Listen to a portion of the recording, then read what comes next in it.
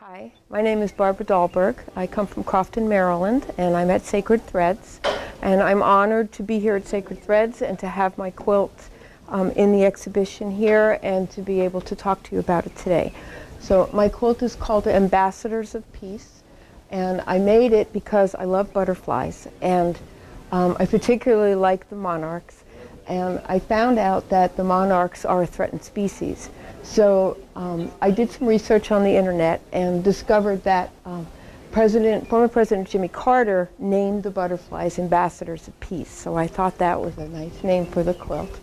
And I wanted to do something with my art to join with the people from North and South America, which is what's in the quilt, to help the plight of the monarchs. So the monarchs are threatened right now because of, the scientists think because of global warming and climate change, but it's also the use of pesticides and that their food supply is disappearing. So I have made this quilt, and I depicted the butterflies realistically, and then the ones that are made with the tool here are to show the ones that are disappearing.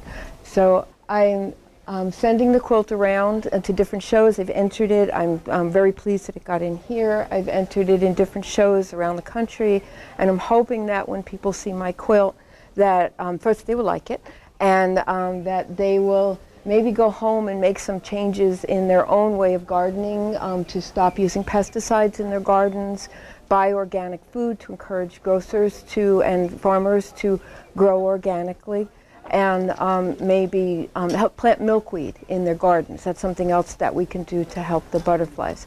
So butterflies to me are my symbol of transformation, and I'm hoping that people will see the monarchs as a symbol of transformation, and that we need some transformation in our world. Thank you.